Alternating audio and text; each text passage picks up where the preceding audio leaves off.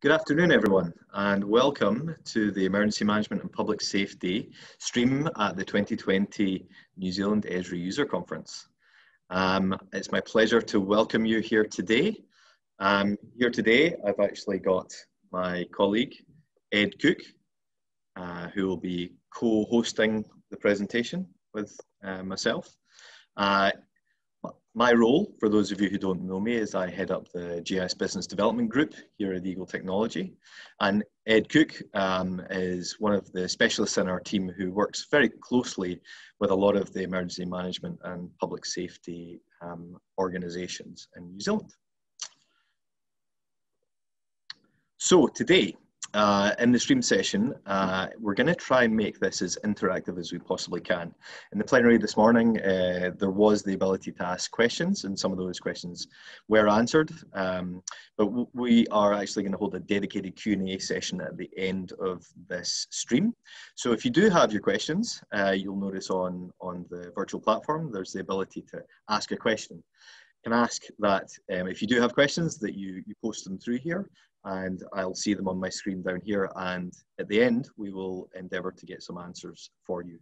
For those of the presenters who aren't able to actually make it, there's maybe one or two who may not be able to join us, we will get to all the questions and get your questions answered to you in due course.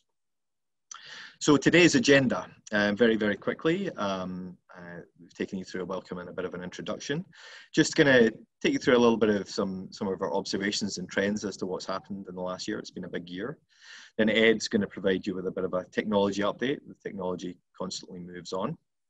And then we get into the really important stuff for me. This is the real world stuff. The organisations who are at the coalface delivering capability. Hawke's Bay Emergency Management, Fire and Emergency New Zealand. We're going to get an international keynote from Paul Doherty, who's now at the National Alliance for Public Safety GIS, and also Land Information New Zealand with some important work that they've been doing. Then, as I said, we'll finish up with the Q&A session. Okay, so in terms of current observations, last 12 months, I would say, has been a really busy 12 months for emergency management professionals and a lot of the GIS professionals that support them. We've had various events. I won't go into all of these specifically, but I'm sure many of you are familiar and probably actually worked on the responses in some cases.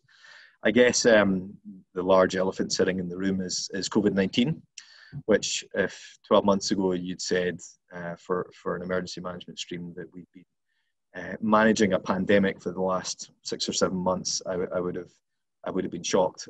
But as it's happened, that's what's gone on.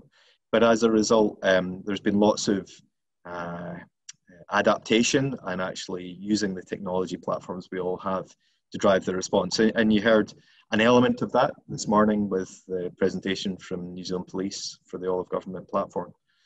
But one of the really key specific things for me that's come out of this, and I've seen it everywhere, is the proliferation of applications.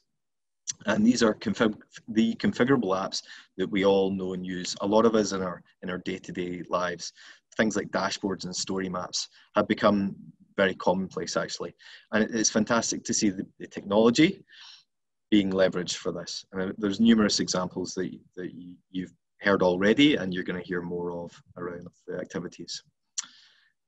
One of the things that's really pleased me, I think, is how the New Zealand GIS community has responded to COVID-19. And this is not just at maybe a national government level where you would expect it, or even a regional or local government level. It's actually wider. It encompasses larger elements of the community, including NGOs, utility companies, agribusiness organisations. There's a wide range of organisations who have responded and are actually collaborating and sharing approaches and models and apps and data. And that for me is a really a huge thing and something that I think we need to recognise as a community. Well done. And from my perspective, there are opportunities ahead. COVID has taught us a lot of things, but we have to continually evolve our approaches. We have to continually assess what we're doing, if it's the right thing, if it's the most appropriate thing to do. With geospatial now mandated or specified within the SIMS framework, lots of opportunities within that. And that was a hugely important step, which a lot of people worked very hard to make happen. That was late last year. One of the things that really was quite startling was when I received a phone call from my parents, who were looking at the John Hopkins dashboard and asked me if I knew what this thing was. And I said, that's kind of the technology that we all end up using. So the really key thing for me there is getting mainstream recognition in some of the mainstream media outlets as well, which builds understanding, which is really important. I mentioned earlier New Zealand Police, and they're an important stakeholder, which I've seen fantastic steps taken by New Zealand Police to geo-enable their organisation. I would say they would admit they've taken some important first steps, and they've got a way to go. But a really good signal to the community that we're building more critical mass. We're making this thing go faster, which is great. Lastly, I'll just touch upon the point of we've had to change and adapt the way we work, and we all had access to the virtual technology platforms, the Microsoft Teams, the Zooms, the GoToMeetings. The very nature of this conference is virtual. And I think the way that people have adapted to that has been quite incredible. I think that's going to be a big part of our community ongoing, actually. And it's such a critical thing for capacity building and learning and collaboration and communication and all those good things that we need to be doing. Those platforms enable that, which I think is really important for us. Anyway, I'm going to pass over now to Ed Cook, who's going to give you a bit of an update on the technology. Cool, thanks. Kia ora, everybody. It's wonderful to be able to still present to you, even in these trying times. A lot of you come from the GIS side of the fence, but I'm recognising also we've got quite a lot of people who come from the domain of emergency management and lifeline operators and first responders. And really, technology has been the enabler that has allowed a lot of things to happen that previously couldn't have been done easily. And really, in this technology update, I want you to be thinking about where these new releases in technology can be applied inside your organisations. So before we get to the tools, I just want to touch on the key thing of data and information. Really, a lot of these tools are powerful because of the information that they're consuming. And having ready-to-use content on hand to immediately use, it's one of those key things that has allowed emergency management to really proceed in the last few years, from being intelligence gaps and information vacuums to something that's an informed operation from a location perspective. There are some great initiatives happening around the country right now, both inside Eagle and from a lot of our stakeholders and a lot of our customers to really use the content inside their organisations and serve it up in a way others could be using. And one of the examples that you'll hear more about later is Base Data NZ. This is enabling some of those key data sets that a lot of us download and then have to upload ourselves in order to use, to instead be offered up as services, that it's just one click away to start using in our maps and apps and other products. We can think about the data, but it's only as good as perhaps the base map underneath it. And base maps are almost the unsung hero, if you like, of geospatial information technology. And there's a lot of work that's being done behind the scenes to allow you to have the most up-to-date imagery as possible, procured openly by a lot of our local government stakeholders, all in one map. And so really what we've been trying to do here at Eagle is making sure that any imagery that's captured, as soon as it's available, adding it into our raster base maps. You'll see that vector-based maps in the last 12 months have suddenly exploded on the scene. And these are creating really compelling experiences for people as they're using geospatial technology. Having a really fast, responsive, modern-looking map is really making people's data and information pop more than it has so in the past. So I invite you to try out those vector-based maps. They're a combination of commonly available data sets and others that aren't as well known. So definitely worth checking out if you need a good reference product underneath. And finally, OpenStreetMap, as mentioned in the plenary, but a lot of the information inside OpenStreetMap can supplement perhaps gaps where initial coverage isn't available. And so being able to use the OpenStreetMap players almost as that foundation, if you like, to then have other information on top is something to consider with a lot of your information needs. So just wanted to touch on that in terms of what's available right now.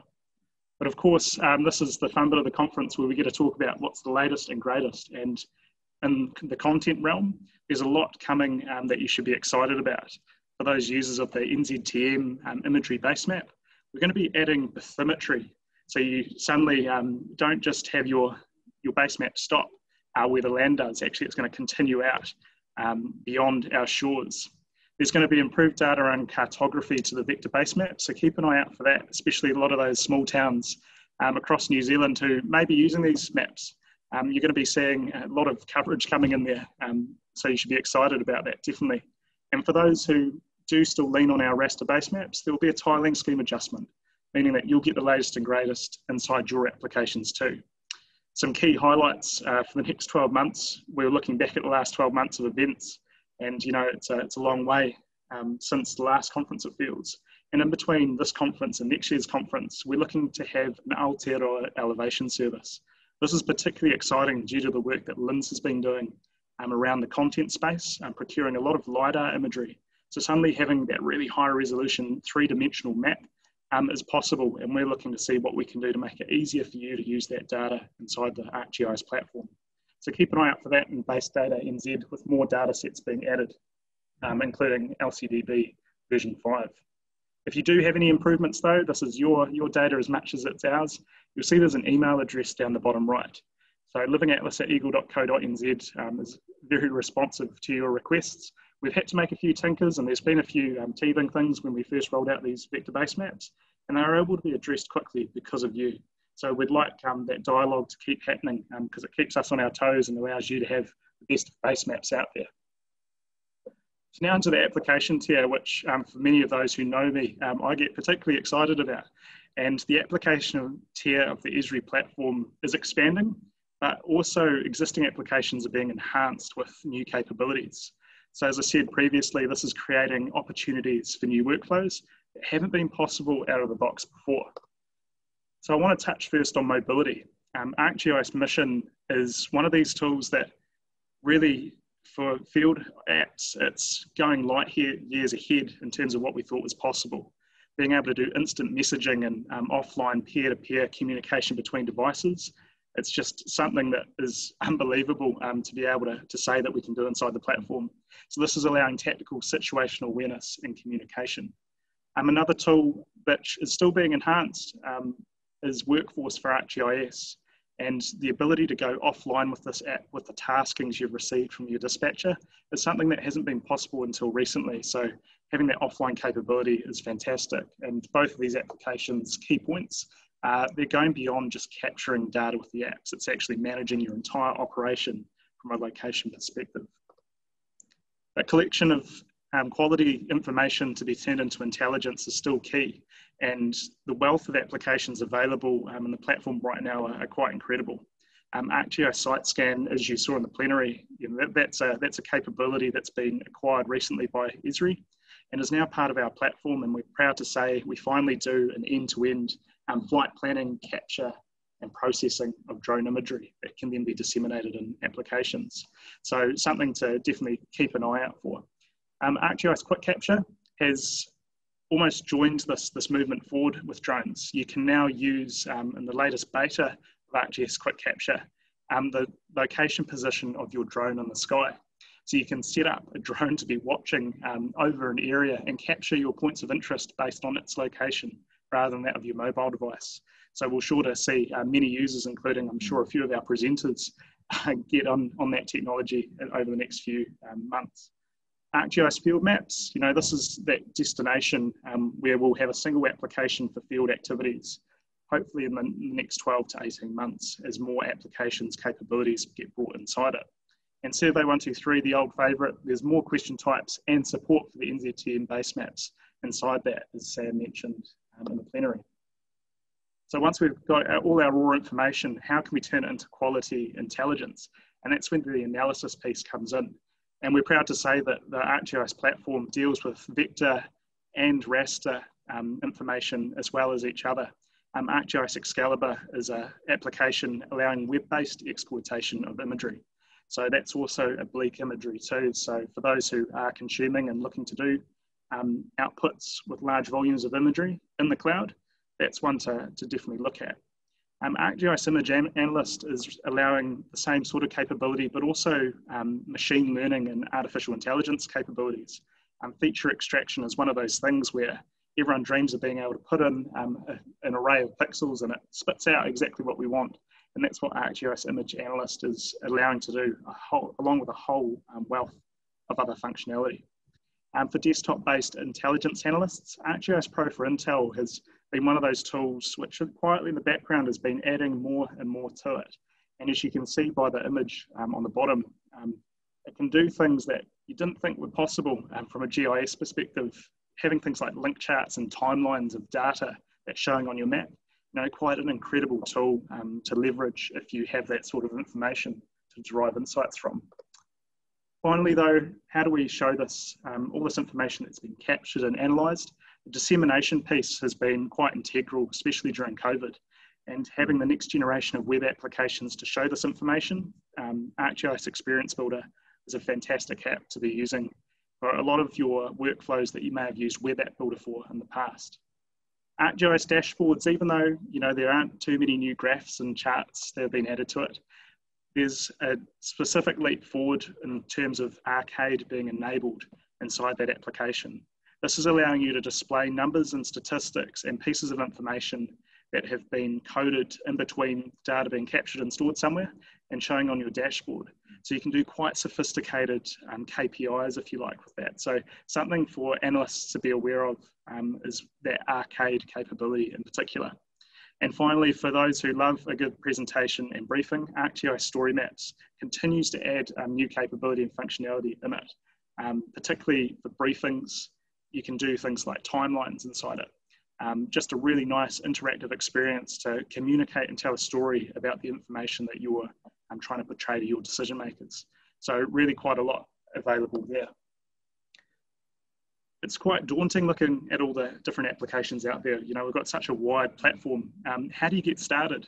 One of the things I like to draw people's attention to are the solutions out there. And the solutions enable you to click a button and have everything deployed for you that all talks and fits together.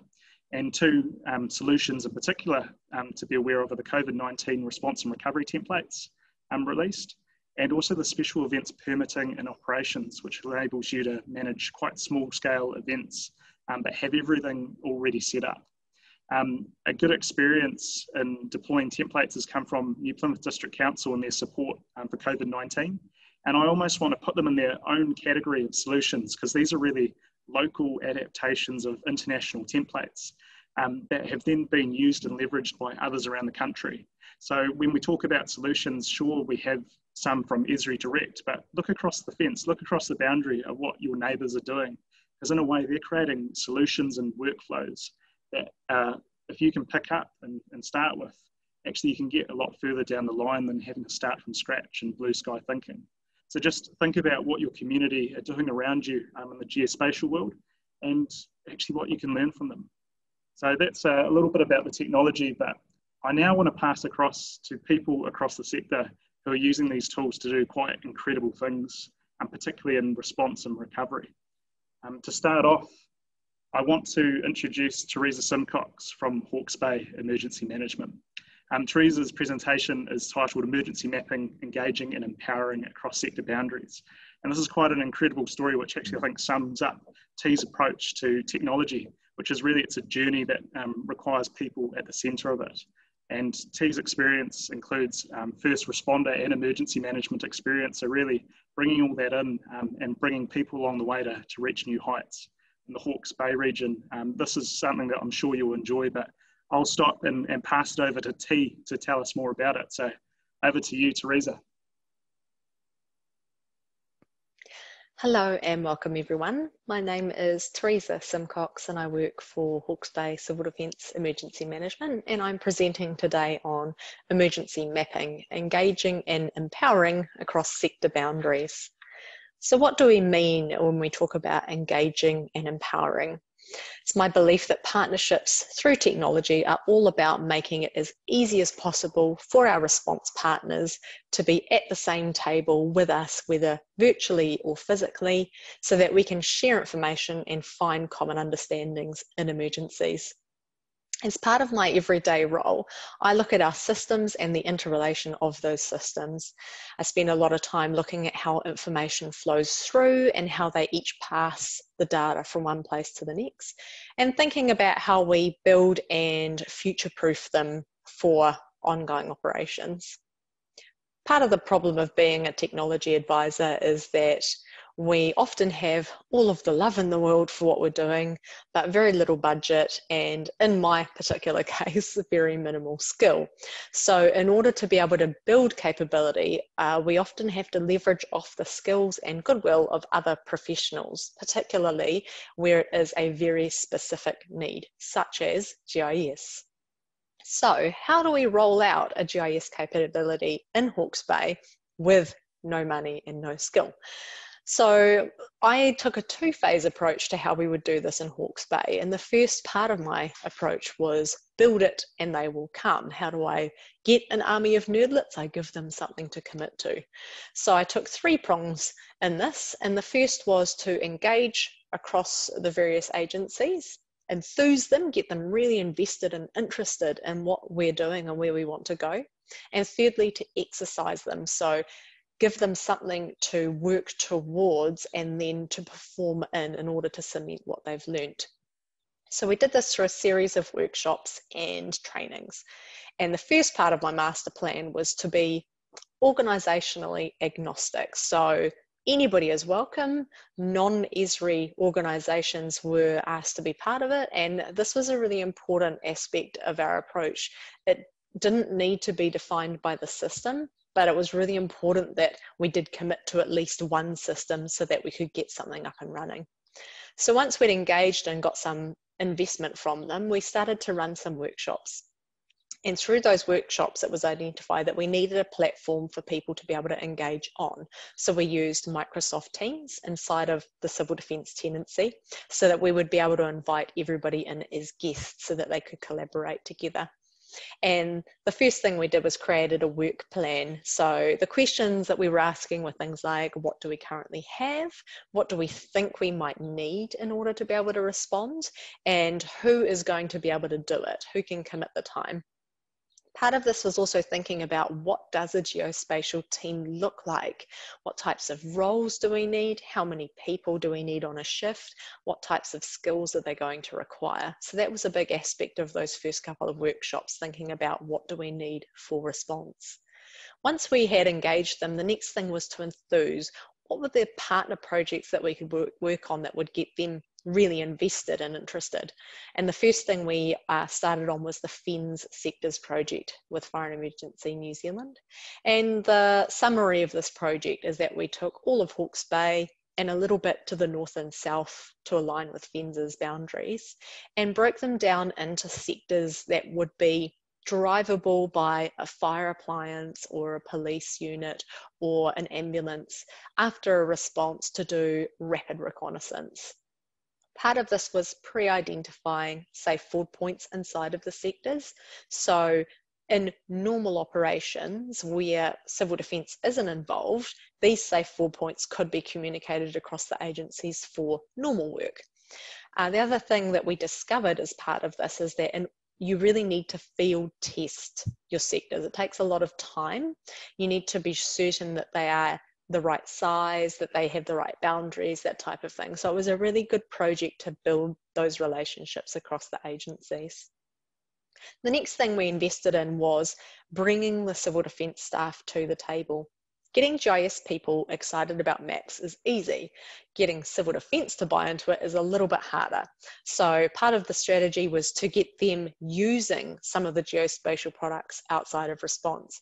We ran a 1-hour workshop on how to build story maps with our community resilience team. And the product you see in front of you is the first prototype, which was built by a community resilience advisor with the community he was working with in order to be able to publicise a resilience plan.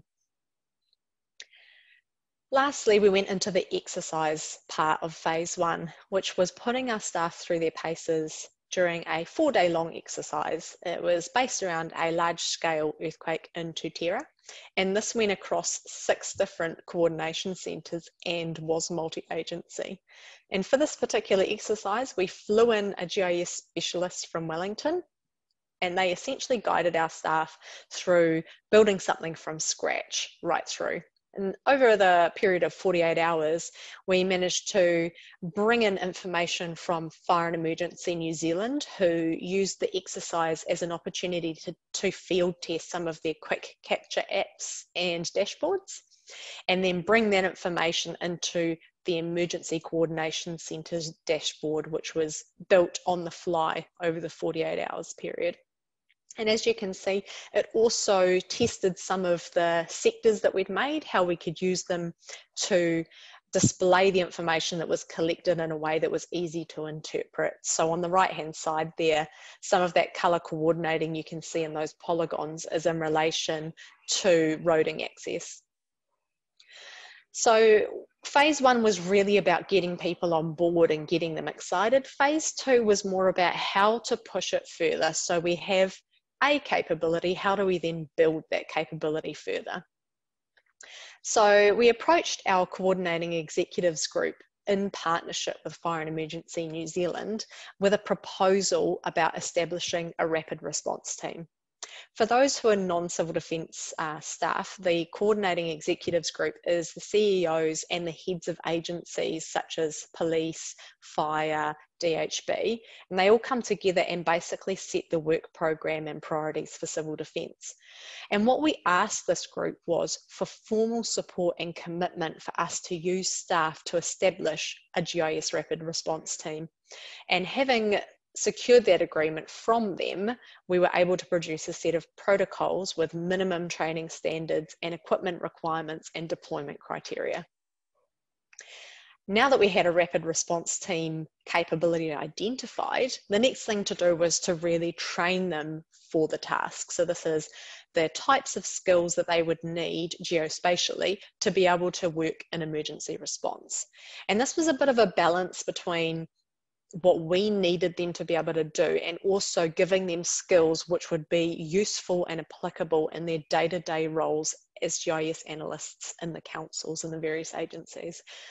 Part of this was getting them to go out and do some field collection of data, so practicing using apps out on the ground like the staff in the field would be doing, and then bringing it back to the centre to be processed and displayed. And one of the neat things was forcing them into a surprise briefing.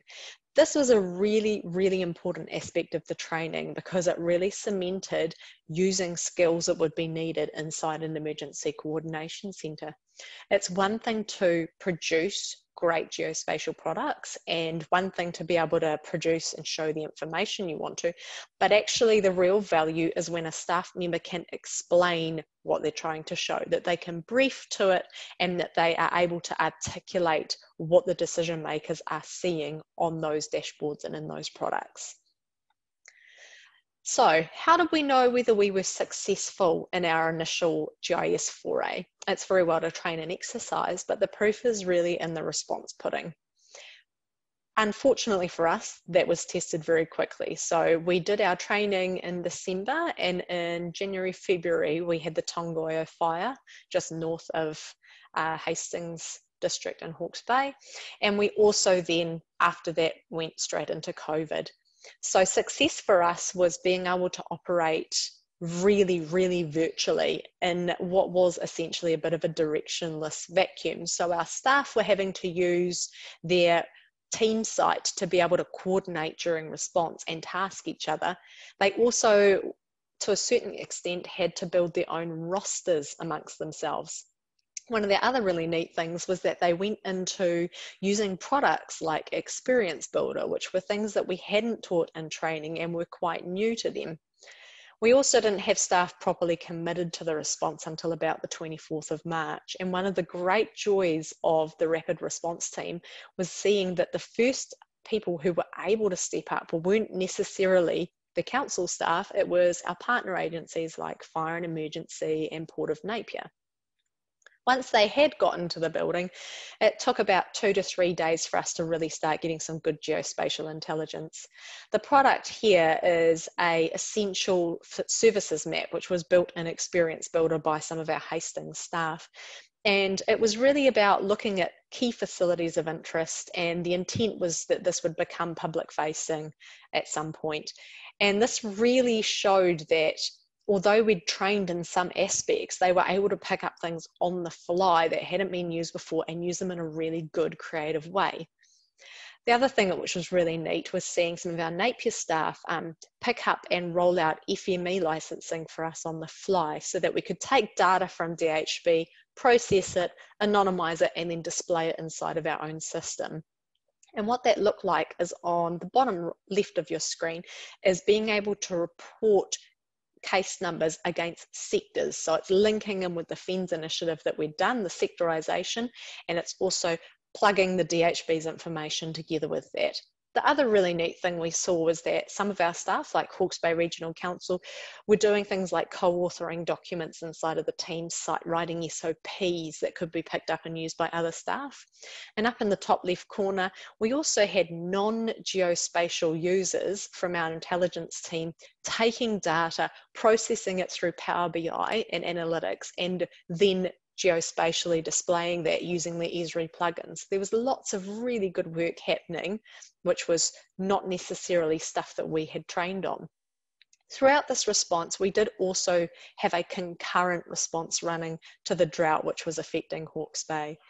So our Hawke's Bay Regional Council team were also running independently a drought response team with Hawke's Bay Rural Support Trust, and this was running a separate dashboard which was just then fed into our storyboard.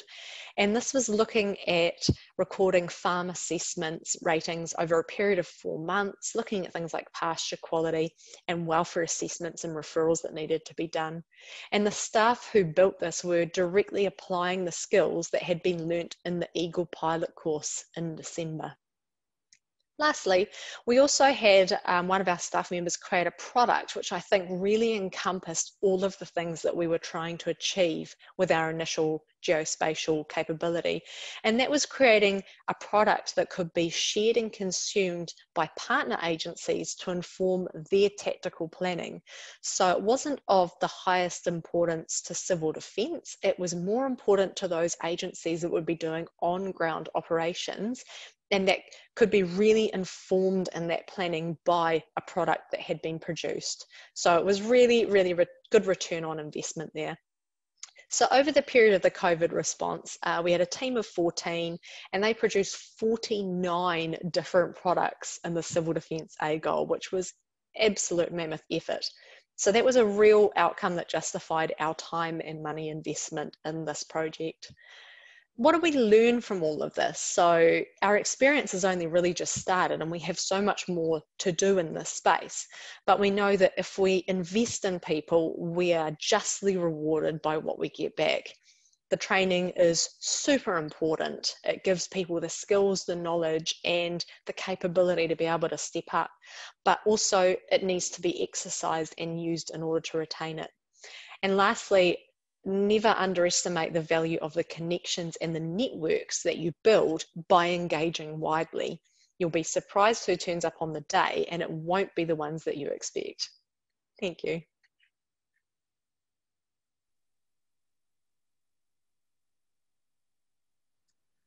Thank you, Teresa, for that. That was an excellent example of how to build a capability, not only across your own organisation, but actually reaching out to other partner agencies and sister organisations as well. Really, really excellent example there. Thank you so much, Teresa, for sharing that with us. I'm sure it'll stimulate lots of thinking with the attendees here.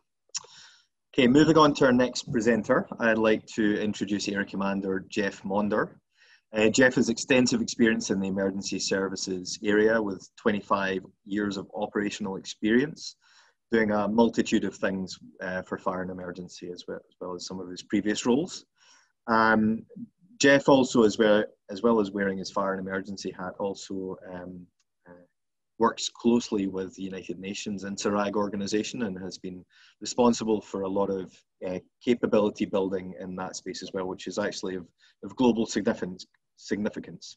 So at this point, I'll pass over to Jeff and let him tell you all about it. Jeff, over to you. Hello, my name's Jeff Maunder. I'm an Area Commander with Fire and Emergency New Zealand. I have a couple of roles, and one of them include managing our USAR information management systems, and I also manage the UAS program and associated information intelligence products. Fire and Emergency New Zealand has a broad mandate across emergency management, and so as part of that, there are requirements and needs for effective and smart operational intelligence systems across a wide range of different event types to provide situational awareness and enhanced decision making. There are a number of major events across New Zealand that people may or may not remember, Christchurch being one of them.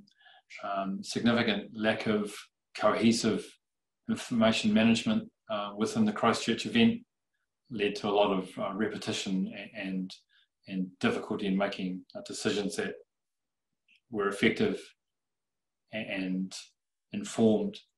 Kaikoura, again, a lot of challenges within Kaikoura that resulted in systems having to be built in the field. But as a result of Kaikoura, a number of really quite good outcomes were achieved, one of them being a national damage assessment model, which was developed by McDem after we provided an AFAC-based national damage assessment model. And as from a fire and emergency USAR perspective, we developed and built an information and coordination management system that is now embedded across all of the USAR teams in the UN space.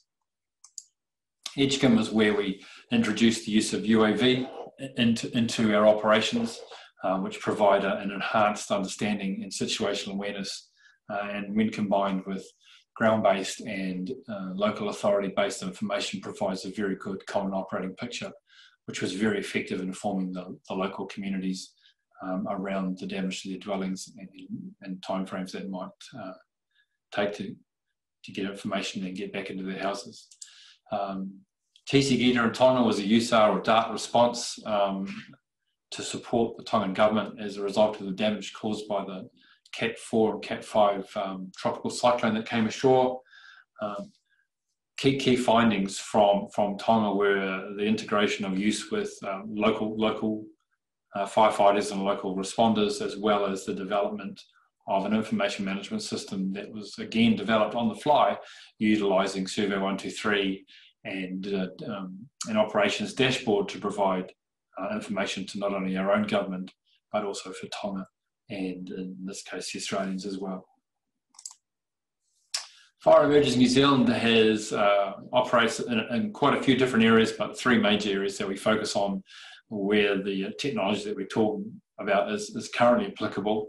And that's in our domestic environment, our NZEUC or Pacific space, and in the NZEUC environment, which is the International Search and Rescue Advisory Group from the UN that manages all the classified USAR teams or urban search and rescue teams that deploy as part of the NZEUC methodology. What we have found is that over time we have ended up utilising more and more Esri products to be able to deliver on our outcomes and deliver on the expectations of our partners around information management intelligence systems. And this goes from everything from Survey 123 through to the workforce and quick capture, our new site scan and mission opportunities, as well as storyboarding and experience. All products that provide us with a range of platforms to be able to deliver information in the right format to the right people quite quickly, and that's a key factor that we'll come up with. This particular slide here is showing the NZEUC information and coordination management system, which is effectively a field-based data collection process that is then enhanced and managed through dashboards and storyboard to present specific functions with information is tailored to their needs to be able to make decisions or understand what's going on. This particular case is showing a summary board of a range of work sites and actions and taskings that have been taken against a specific event. And this particular program, ICMS, is now embedded within all of the USAR teams, all 58 of them across the world. And in fact, it had its first real-life deployment as part of the European USAR and civil protection function that was deployed into Beirut after the port explosion early in August.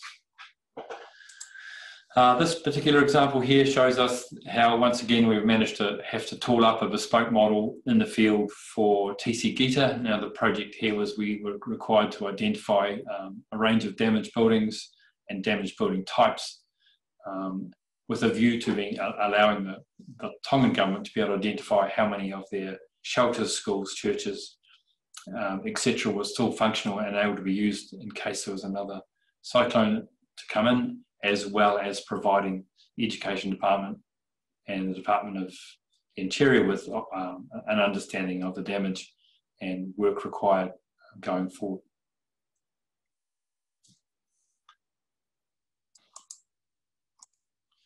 Key challenges are often how we present the information once it's been collected, and storyboard and experience provide us with methodologies and systems to be able to present a range of information and a range of different methodologies to be able to make sure that we target the right people with the right information and in the right format as quickly as possible, and definitely providing context in the view. In this particular case, we were using photographs, mapping, and also short videos from UAV. One of the comments that came back from the Tongan Education Ministry was that they weren't going to have to spend 2 weeks in the field identifying the damage because the systems had provided them with enough of a situational awareness to be able to do that. This particular image here is a helicopter-driven quick capture product which was completed in the West Coast by West Coast CDEM and during the flooding events. And it's just a matter of showing a whole lot of points which can then be displayed onto a dashboard or a storyboard with relative geocoding to ensure that people understand where they are and what they're looking at, which again gives a very strong situational awareness, often for people that are not actually in the field or available to get to the field, but are making decisions based on this information. Of course, being a fire emergency, in recent times we've had a significant number of wildfires, and this is a workforce tasking and containment line hotspot system that was developed for the use of UAV and thermal imaging to be able to identify hotspots around a containment line. This also provided some direct information around the percentage of containment based on a calculation, but in this case, each of the hotspots identified and UAS missions were completed were able to be displayed, and the information from the UAV flights were then produced into a product that was then delivered to the ground crews either on a map or on a device using Explorer or something like PDF maps, where the hotspots are identified and the GPS location of the individual is able to walk up to those hotspots and deal with them accordingly. In recent times, the use of UAV has become reasonably prolific. We have a reasonably successful drone UAV program, which is based within our USAR team. We have a range of different levels of UAV, and the key thing around the use of UAV is it hasn't really got much to do with the UAV. It's got to do what it produces. So depending on the product that we're looking to have deployed or produced, often it will depend on the sensor, which again then depends on the type of UAV required to carry it. In this case, we're looking at 3D imagery of a fire damaged building, provides a very good situational awareness for fire investigator and also potentially in court. This same type of technology has been used on the White Island or Whakaari event, and the ability to produce this type of high quality intelligence product that gives very, very good situational awareness of understanding for people that do not have any is very, very valuable. One of the key things for us in deploying our technology is that developing a single source of software for integrated operational intelligence solutions just across all of government FENS in the Pacific is very, very important, as it allows agencies that have already used Esri products, for example, to be able to integrate very, very easily. We use a whole range of products, both in coordination centres and USAR tents, and remotely when they're deployed across the world. It is a truly international capability, and it's not only just for big events and big emergencies. It's often, can be used for day-to-day operations, which is a real benefit, because using this stuff in your day-to-day operations means that when it becomes a major event, it's not new. It allows authorities to share authoritative data sources, so that information that you're getting is from an authoritative source, which adds to the credibility. One of the things we do, and it's really important, is to make the field work as simple and as easy as possible for staff that are in the field. We use a range of products, including Explorer and Survey 123. One of the key things is to ensure that data that's been used or created is able to be used again. We do this using Survey 123 as an initial gathering tool, and then using some links and map-based methodology out of Explorer for ArcGIS to be able to link to other forms, which then pre-populate. Reduces the errors, reduces the time, and engages field staff. ICMS deployment into Beirut was a success. It's a significant event, and we were able to support the 12 teams that are deployed from New Zealand, the US, and Germany very, very successfully. So it was a great success, and a really good example of a truly international capability of this type of product and software, and understanding that the operational skills and understanding required to make it effective is a great combination. It's always about our people. It truly is. The people that we have that enable us to build these things and to work these things are always going to be the key to success, and engaging them in the process of development is also a key function. So our NZEUC environment operates across 3 zones, and as I say, ICMS is deployed into this field. We operate in the Asia Pacific, which is here, and in this case it was Africa, Europe, and Middle East that deployed into Beirut, but again supported by both Europe and Asia Pacific. Our NZEUC responsibilities and support for MFAT and New Zealand government operations, in many cases, in some cases even outside of that, we supported Hurricane Dorian with USAR teams from USA, using our DART software that we developed to be able to collect data in the Caribbean. And in our home state, there's a lot of work to be done around developing, or a lot of opportunity to develop all of government interactive and collaborative common operating pictures for a whole range of sudden onset disasters, from wildfire, adverse weather, famine, pestilence, etc. Key findings for us that worked is, it's foreign emergency. We're lucky in some ways. We have a clear mandate that is non-prescriptive, and it does take into account the requirements and to work with other agencies.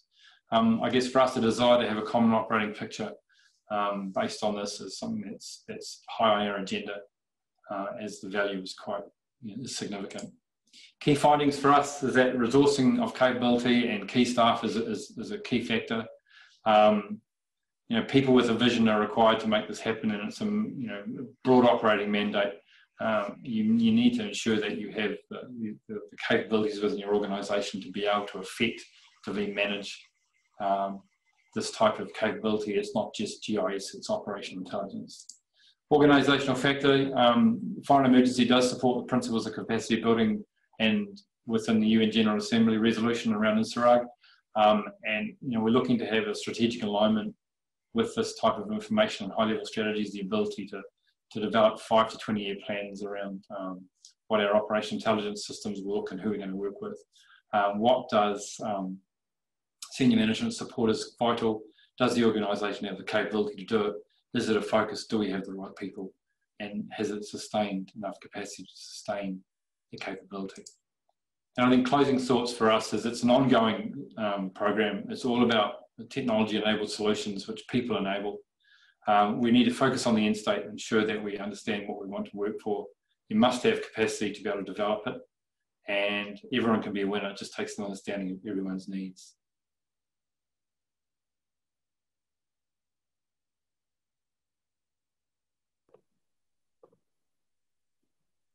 Thank you very much for that, Jeff. It's always amazing to see how just a local capability that's been developed in New Zealand has global reach.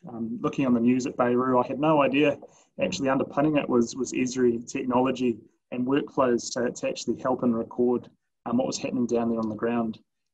It's amazing to see the journey that FENZ have taken in the Urban Search and Rescue program, hearing about how the drone capability came about. And I know that most of the major events that happen in New Zealand, FENZ are right in there helping to supply that information. And as Jeff said, again, the right info to the right people in the right format.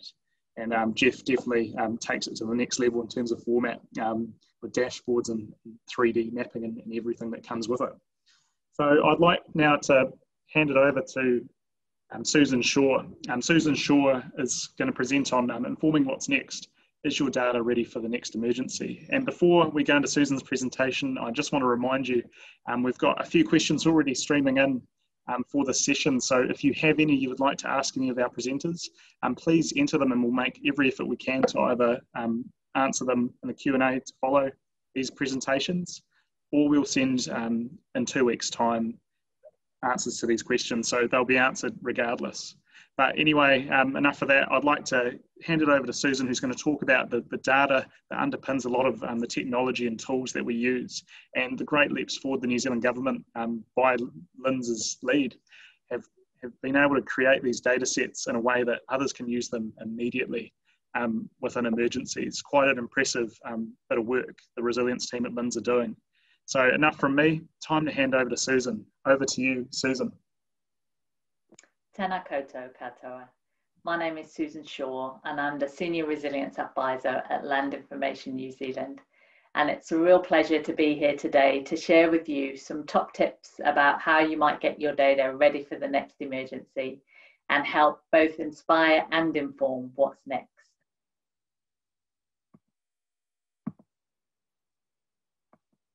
And in order to do that, I'm going to take you through the 4 R's of emergency management.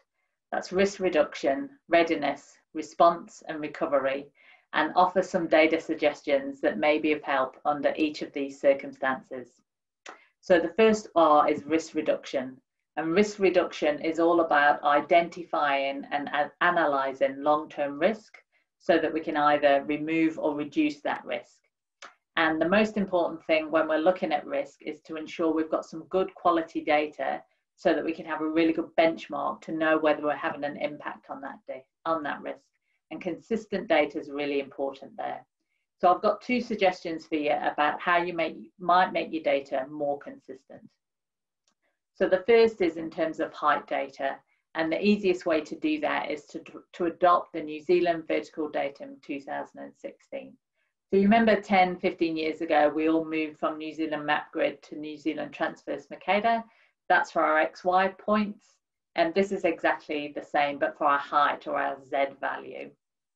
If you wanted to head over to the LINZ website, there's lots of information that would help you as you adopt the new vertical datum for heights. And just last week, LINZ published this web map to show whether you and your neighbours in the territorial authorities and regional councils have adopted the vertical datum yet. So I'd encourage you to work together to try and get national coverage for our height data. It's going to be huge if we want to manage the impacts of climate change in the long term or the immediate effects of ground movement after an earthquake. Then having a shared way of measuring our heights is going to be really important so that we can be consistent. The second suggestion for consistency is that you might want to have a look at the LINZ imagery base map. And this is just a really good opportunity to do a shout out to our friends and colleagues in Auckland. Hope that you're doing well. Hope that by the time you're watching this that you're out of level 3 And I look forward to us all being back together again at Sky City at some point in the not too distant future. So that's risk reduction. The second R is readiness. And readiness is all about putting plans in place so that you're ready to respond to an event. And during the readiness and your planning, then knowing that you're using the source of truth and you're incorporating the source of truth into your business as usual processes is a really good opportunity. And again, I've got 2 suggestions for you here. So just last week, LINZ added Dunedin to the New Zealand Building Outlines dataset. And this means that this national dataset now covers over 95% of the populated area, with just areas such as Fiordland and the Chatham Islands still being a work in progress. And what comes with this national dataset is a national, unique and persistent ID for those buildings. And if there's only one takeaway you get from this whole presentation, I'm hoping this is it, because I think this is where you could add the most value. So if you could look for opportunities to adopt this building ID in your business as usual processes. So if you're a council, you might adopt it in your building consent process. If you're a national agency that manages properties across the country, such as Ministry of Education manages schools, you could adopt the building ID in your asset management program. Once you're using it in your BAU, then it's really easy to transfer that in an emergency response. So what we have here is the MB Flooding Rapid Assessment Form. So we could put that ID there. You imagine if we then chain that up to lots of information that gets captured during a response, how we could pull that information together and really save time. Whether it's about the placard that measures whether the building's accessible, whether it's the geotech report on the property the building sits on, whether it's the EQC claim, whether it's photographs of the building, lots of information could all be pulled together by using that unique ID for the building. So I'd really encourage you to take a look at that and see if you could adopt that in your business as usual processes. The other data set that you might want to consider too, if rail's important to you, is to take a look at the KiwiRail data. The KiwiRail have done a lot of work over the last 2 years to improve their data. It's available under multiple formats. It includes both the KiwiRail tracks and also private tracks. And it's a really good source for rail information. It's available from the KiwiRail Open Data Portal. And there's a lot of the rail infrastructure that goes with that, so tunnels and bridges and so on. So have a think about maybe replacing the data that you've got with this KiwiRail data as the source of truth. So our third R is, of course, response. And while good quality data is really important response, what comes to the fore is the speed in which you can access that information. So sometimes a paper map is still appropriate, such as this briefing during Pigeon Valley Fire. But more and more, it's about apps and dashboards, and that's the way people want to see the data. And so I just want to share with you 3 apps that might be useful during a response. So the first is that you're probably aware of is from the New Zealand Transport Agency, which gives you information about the state of state highways. So is that state highway closed? Is it congested? Are there roadblocks? And that's really good information to pull into your response processes. The second one on a similar vein is from NZEUC. And NZEUC have done a lot of work on their river environment classification data to make it more usable. So you can find a web map, again, from the NZEUC Open Data Portal. And what they've done is they've taken the highest order streams at a national level. And as you zoom in, then more rivers turn on. It just makes that really detailed data set much easier to comprehend. So this image here at a regional level, we just go down to the 3rd tier of the river network. Keep an eye on NZEUC's Open Data Portal too, because they're planning to do a similar thing with catchments. So at a national scale, you just see in the larger catchments. And it's great to be seeing their progress with that. And the third app that you may be aware of is the population dashboard. So we're all really pleased when Stats were able to launch the census information, but a lot of information came out of that. There was a lot of layers, and those layers had heaps of different attributes that we had to try and get our head around. And the dashboard that Statistics New Zealand have produced gives a really nice simple view that's dictated by the map extent. The usual parameters there of age and gender and religion and so on, but I'd really draw your attention to two parameters. The first is the labour force status, which says whether people are at work or not, which can be used as an indicator about whether somebody's likely to be in during the day or only at night, whether they're commuting to work. And also the fact that Stats New Zealand incorporated the deprivation index. I know that that information has been used by a lot of agencies on the COVID-19 response to make sure that our most vulnerable communities are getting the support they need. So check out the population dashboard from Stats. And if you can't find it, try tinyurl.com/population dashboard. So the fourth R is, of course, recovery.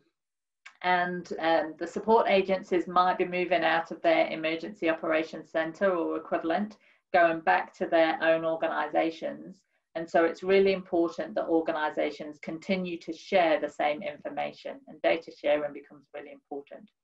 So two last things to wrap up with about how you might share data to ensure you've got the consistency again.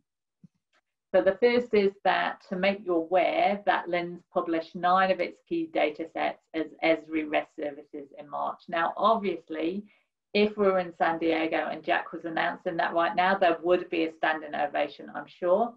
But we would just be happy if you would give LINZ feedback on whether you find these services useful. So the usage statistics are high, so we're taking that as a good sign, but we'd really love to hear from you about whether this information is useful.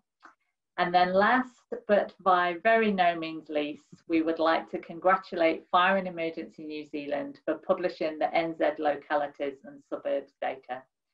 So the silver lining from COVID-19 was that we're able to use that situation to paint a really strong picture about why it was just so important to make this data available. So it was important to model COVID based on suburbs to maintain confidentiality of cases.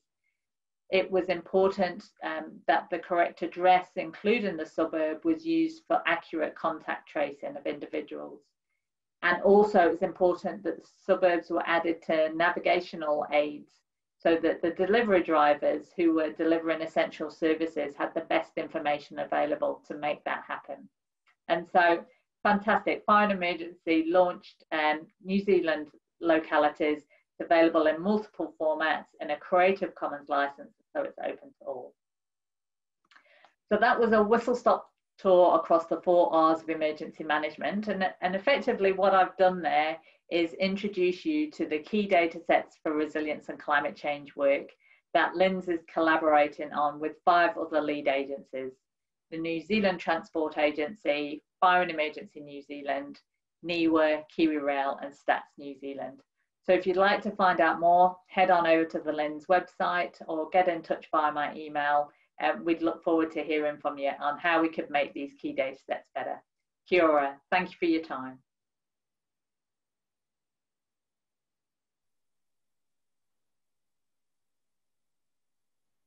Thank you, Susan, for that. That was a fantastic presentation.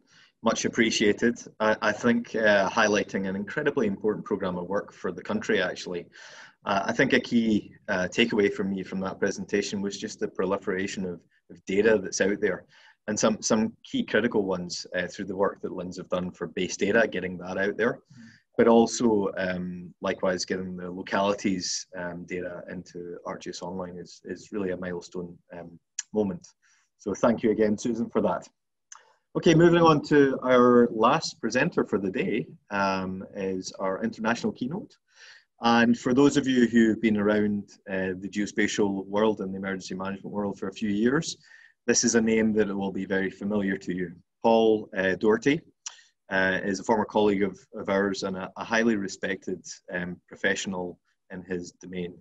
He's actually the Director of Innovation at the National Alliance for Public Safety GIS Foundation, otherwise known as NAPSIG. He is a university professor as well. He's a SAR volunteer as well. He's a very busy guy. He's also a good friend. And without that, I'll say kia ora, Paul. Over to you. Kia ora. It's been a while since I've heard that. but I do miss that phrase, and I miss all of you. This is Paul Doherty. For those of you that don't know me, I worked on the Eagle team a number of years ago and helped push some things along with GIS for emergency management. And so this is just a quick update, a little reflection over the past 2 years, and why I still think that you have the best community out there and that I continue to learn from you all. So I do want to share a couple of stories, but also give you an update. We're pretty busy over here right now. So I'm going to go ahead and switch over to my screen, but I just wanted to wish you all well and let you know that I still look at you on the map every day, and just always wishing you the best. All right. All right, by now, I hope you're just seeing my screen, but I wanted to go back to some of the stuff we talked about before I left, the geospatial concept of operations. I've started to use the term geospatial game plan, and these are just some reflections or iterations on that concept and with some examples. The bad news right now in the United States is we're very busy with disaster management. We've got a little thing that you might have forgotten about by now, COVID-19. I know that you have a few lingering cases, but obviously you've probably seen this map, and maps have played a really critical role in COVID-19 response. And the main thing that we've found is that while there have been pandemic exercises in the past, people were generally responding to fake data without thinking about the workflows to get to that data. That's just a quick observation, and I think that's why we're around the world, but especially in the United States, really struggling with this problem. We've also got wildfires out here where I live. I live down here in Redlands, California. Some of you may have been here through different conferences. And due to a series of lightning strikes, really big storms, and a couple of human-caused fires, we've got fires all over California. But I don't want to leave out Arizona and Oregon as well. If you look at the Bay Area north of San Francisco, this entire county, Napa County, probably about a third of it is burning or at risk right now. And then selfishly, this is not a big fire yet, but in Yosemite National Park, just outside of it, there's a fire called the Moccasin Fire or Mock Fire, and we're watching that pretty closely. And a very small version of what you've all started, GIS for EM, is working together in this region. They're called Yosemite All Hazards Region GIS Group. And they are monitoring radio traffic to try to get a handle on where the fire is. There's so much smoke and so much demand for aircraft, they haven't been able to get an adequate map out of the fire agencies. So they're using things like MODIS hotspots and listening to radio traffic and just plotting what they hear. This map that you see here is called Fire Mappers. It's something that we started with the GIS Corps, and we're getting a lot of traffic because what we're doing is, as soon as we hear about a fire in our communities, we're putting it on a map and putting a link to where you can get more information. And just to give an idea of the demand we're seeing, you can see here, probably going to break 3 million views today or tomorrow. And it's just been a really busy time, but I'm so excited that I get to work with volunteers like the GIS Corps and Cedar Digital to help get the word out about these fires as soon as possible. But it's not all about volunteers, and it's certainly not all about the work that I've been doing with the NAPSIG Foundation. Agencies are beginning to really pick up and use GIS, especially for public information maps. And that really, as you all, for those of you that know me, is really near and dear to my heart. And so here's a map of maps that Esri Disaster Response Program is putting together to show all the different approaches to evacuation mapping across California and beyond. So the good news is, while we're still doing a lot of volunteerism and a lot of innovation, a lot of agencies are picking up and actually adopting GIS, and most importantly, providing situational awareness for the public. And if fires weren't enough, we also have two tropical systems. We call them hurricanes here in the about to enter the Gulf of Mexico. That's bad news. I've never seen a forecast like this, and I hope that it changes. But by Monday, I may be heading out that way, or at least supporting remotely. So that's why this presentation is going to be a little ad lib, but I wanted to fill you in on a little bit on what we're doing. So in particular for search and rescue, we have looked very closely at what New Zealand is doing, and have adopted the previous GPS workflows that they were using for search and rescue teams. And we've moved to an ArcGIS sort of digital system for doing this. And so here's a sandbox we set up for training. New York Task Force 1 was just out there this week training in the sandbox. But this is really similar to the deployment environment where all the field apps are ready to go with training videos and all this other stuff, training slides, and they can just get in and test out these apps so that they're always able to train even for a small exercise. So that's some of the things we're doing to prepare for hurricanes, and this is the system that they would roll out with next week if they need it. But what I really wanted to talk about today was geospatial game plans. You know, so with all the disasters, the good news is we have a process for building a plan. And I learned a lot of this maybe before I went to New Zealand, but then we actually got to do it in New Zealand because you were small enough, agile enough, open-minded enough, and we're able to really think about this in a strategic way. And one of the first things I learned in New Zealand was, you know, the community, building your team. Your team should include first responders, emergency managers, local government staff, especially from what I learned after the Edgecombe flood, how important even non-emergency management staff are to the response. Your local weather office, volunteers have played a critical role, private sector, and GIS specialists, right? That's the team that is going to be able to build this concept of a geospatial game plan. The second thing is looking at your core information needs, right? So if you have the team, now you're going to figure out what are the key critical things that they all need to know during a disaster. And it might change based on your audience, but what are the common questions, right? We can anticipate those, and we should already have data or workflows to answer those in advance. And that's really a critical part of the game plan. And then you put it all together. And I think it's going to depend on your hazard. In New Zealand, you know, maybe the way you respond to an earthquake is different than a fire, but by building the team for one, you're building the team for both. So I just want to give you an example of a type of game plan we're looking at that's maybe hazard specific. Here's one for hurricanes, or what you would call cyclones. So in the United States, we have the National Hurricane Center, and they give 3 to 5 day weather outlooks. And here's an example from Hurricane Michael, which you may have heard about in 2018. These forecast graphics are great, but they can change very quickly. And so we encourage people to use the feed that's coming from the Esri Living Atlas so that you always have an up-to-date graphic, so to speak, in your map, and you can begin to anticipate impacts and changes against your own jurisdiction. Next, FEMA has come up with a system called, and FEMA is our version of NEMA, or formerly MCDEM, the Federal Emergency Management Agency. They look at where is the greatest hazard exposure potentially going to be. And as you know now, for tropical systems, it's wind, it's storm surge, which is especially bad in these low-lying areas, and inland flooding. So it's a multifaceted hazard, and the real challenge is identifying not just where is it going to hit, but what are the values at risk. And so they do an analysis where they look at critical infrastructure, vulnerable populations, and they begin to model this in advance of the disaster so that we know where to stage resources. The next part of our game plan, especially if you're local government, you need to be thinking about the public's needs.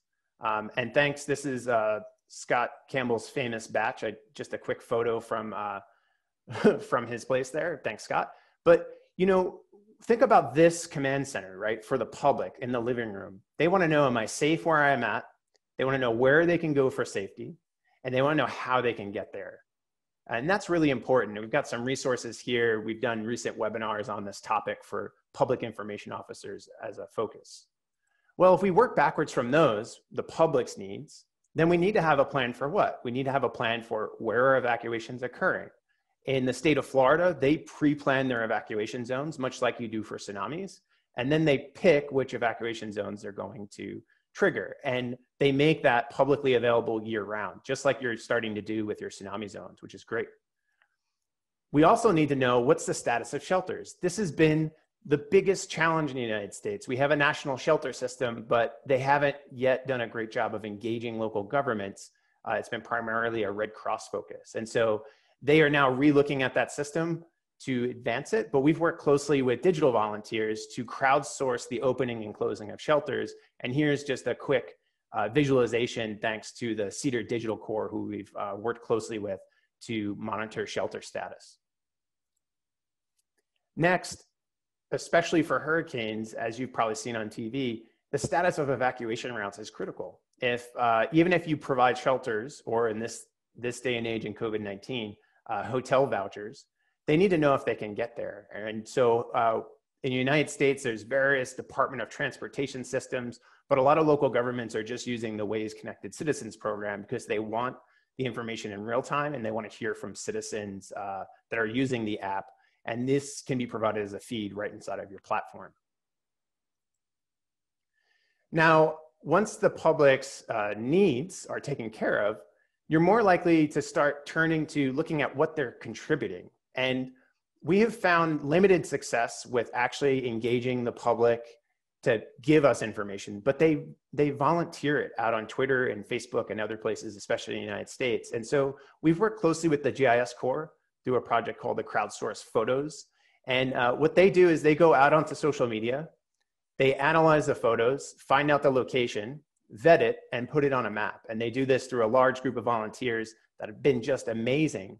And this is probably the first picture we get of what's going on the ground before even first responders are contributing information. And this has been extremely valuable. And they use this map in state EOCs. They use it in the National Response Coordination Center. And it's a really valuable source of intel. And just as a reminder, that concept was born out of Cyclone Debbie and Cook in New Zealand. Now, of course, things are really advancing rapidly with remote sensing, lots of additional satellites, lots of extra drone use. And here's an example of using drones that very quickly map the damage. It was actually, I think, a drone operator working for an insurance company who made the data available. And that can be really, really valuable, but still might lag behind some of the crowdsourced photos and 911 phone calls. And so it's just part of your game plan, but you need to think about remote sensing well in advance of the actual disaster. And that's something we encourage. And then near and dear to my heart and our friends at Fire and Emergency New Zealand is how are we going to geo-enable first responders? And in this case, we use Survey 123. We work with FEMA and state teams to give them an app where they can just simply go out and take a photo of what they're seeing. In this case, I'm just showing the damage, but they use this for all of their rescue operations to mark where there's victims that need assistance, but maybe we don't have the resources on the ground. But by extracting the damage assessment information out of this process, it's really valuable to emergency managers who may not be able to get inspectors out there in the field for a number of days, especially when hurricanes leave flooding in their wake. And then we do transition to a formal damage assessment, but it's important that we build upon all this earlier information. FEMA has a process called the preliminary damage assessment process, and they provide a template or form that will help local agencies and state agencies reach a declaration where they can get federal funds. And so by tying the damage assessment process into the economic process, there's a strong focus on readiness and being able to do this quickly and accurately. And I think that first responder data and this field inspector data go hand in hand, and really thinking about how these fit together in advance is going to help your operation. But we still face great challenges. In the United States, we've got many agencies, which doesn't always work to our advantage. If you're this green stick figure here, I think you could probably relate to this during the Christchurch earthquakes, but first search and rescue knocks on your door to make sure you're okay. They do a quick assessment. Then you've got people looking to fill out forms based on the type of damage to see if your county is going to be able to get a federal declaration. And then there's a flood insurance program. And then there's disaster survivor assistance teams and Red Cross and state inspectors and insurance adjusters. And even if your house isn't damaged, the trauma from all this interaction alone can be great. And that's why we feel having a game plan can reduce the number of stick figures that have to go out there and knock on doors. And this saves time, money, and in a COVID-19 environment, exposure. And so game plans are really, really critical to this, not just during response, but going into recovery. So that's just an example from hurricane. This is a little experiment. We're doing these little binders for tornadoes, hurricanes, wildfires. We're working on wildfire right now. And we'd like to continue across all hazards, but you'll see the same common pattern every time. I've shared this with some of you through the GIS for EM Slack, but we've just put together a very bare bones PowerPoint template. If people are intimidated by story maps, you can pull this up and use this to have conversations with your emergency managers that maybe you're having trouble getting through before. So I just want to come back now to center. You know, to me, it's all about the community. It's very difficult in the United States to mirror what you have in New Zealand, right? It's a very, very large country. And I think the focus needs to be on regional teams. This is the state of South Carolina, which I forgot how many people are there, but it's probably close to the population of New Zealand. So we're trying to form a state cadre that involves local fire and state search and rescue and state emergency management, bringing the federal government into the mix. And when we do workshops, we really try to focus on the right people that need to work together and making sure that all their core information needs are met. At the bottom of this story map, which I'll share with you, we've got some templates and resources, and I'll try to add a few more things in there before you all see this presentation. But more important than anything else, I just want to say thank you from the bottom of my heart for everything you've taught me and continue to teach me. I lurk on the GIS for EM Slack. I'm super proud that you don't need my help anymore. I know that you're getting great support from Eagle and that you're continuing to innovate, right? You're not just doing what you did yesterday, you're always advancing and pushing the envelope. And I really am encouraged and look forward to seeing you all again soon. So apologize for the rapid fire presentation, but I've got to get back to work. So hopefully when this is all over, I can maybe take a vacation down there or see you in 2021 at the New Zealand Ezra User Conference. Thank you.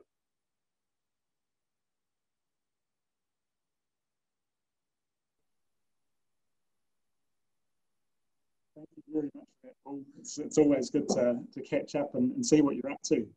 It's quite amazing actually to see what's happening between New Zealand and America and where the future lies. I think that concept of regional teams that Paul was referring to, we're already seeing it in many of these other presentations, that theme of local grassroots collaboration actually ending up to be the capability in the end that supplies what we need.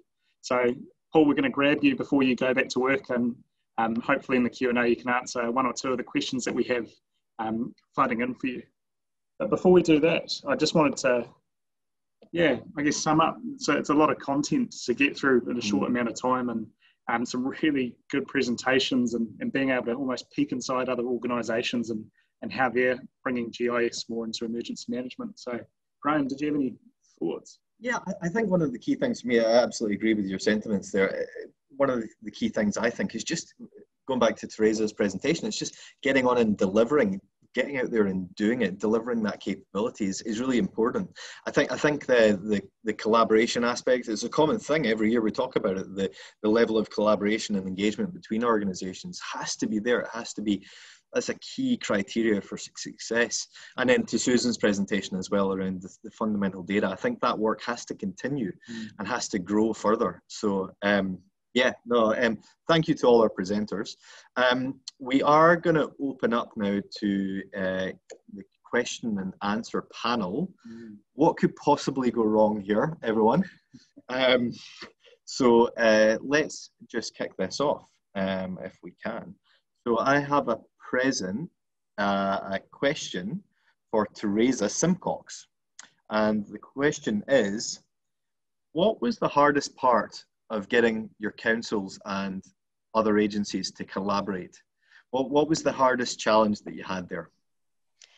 I think for us, it was being able to get staff time made available.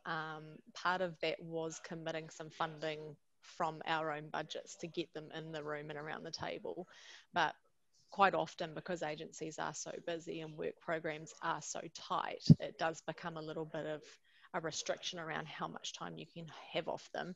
And the best way that we could deal with that was to try and block all of our training into small windows of really intensive stuff, and workshops that would take sort of an entire afternoon, and we would get committed time for that, because generally speaking, the space between those workshops, not a lot would get done. So it is mainly around time resource. Cheers. Fantastic. Thank you, Teresa. Paul, did you have a question for Susan there? Yeah, so Susan, we had a question that came in very quickly after your presentation, and that question was, what new data sets are LINZ looking to enable for the emergency management sector? Can you share any details? Well, now, I come hot off the press from a meeting with the senior managers at Land Information New Zealand this morning. Not so much new data sets, but just trying to improve the data sets that we have got. So I guess the big, maybe not in the next year, but the big three things that we're working towards is obviously with the LiDAR, and doing the data collection with the LiDAR, and then creating the products that you need. So the storage of that LiDAR in a coordinated way, because it's a big data set, right? And creating some national DEMs and DTMs if we're able to update those too, longer term after all the data is collected.